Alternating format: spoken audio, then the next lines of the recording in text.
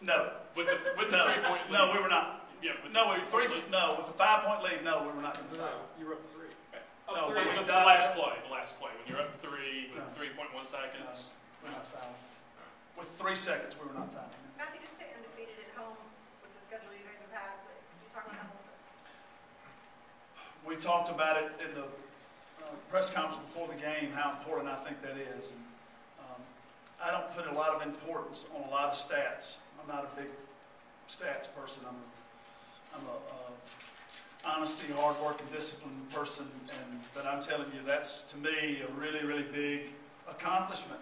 You just won't see many. There's no other team in our league that went undefeated at home this year. No other team. And you know, it's just a remarkable accomplishment playing the teams that we played here, non-conference teams, conference teams, and we won every one of them. And I'm very impressed by that. Were you ever worried that you weren't going to get the ball back on the shot clock problem? Yes, very worried. I was very, very worried at that time, and we had not been able to stop them. And they were they're just so doggone tough. It's just hard to describe. They're very, very tough. And Coach Staley is an excellent coach, and she just knows how to attack us. And it was a tough game.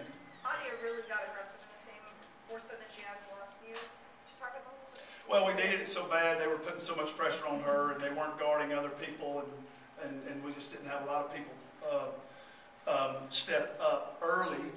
And I thought we had some kids really fight hard and make some plays a little bit later in the game. But I think she knew. I was real proud of her. They gave her a lot of trouble tonight. They double teamed her a lot.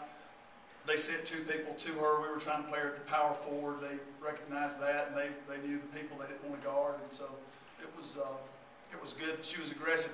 The big play when they tried to press us and we attacked and laid it up there, that was a huge, huge play because we were struggling to score in the half.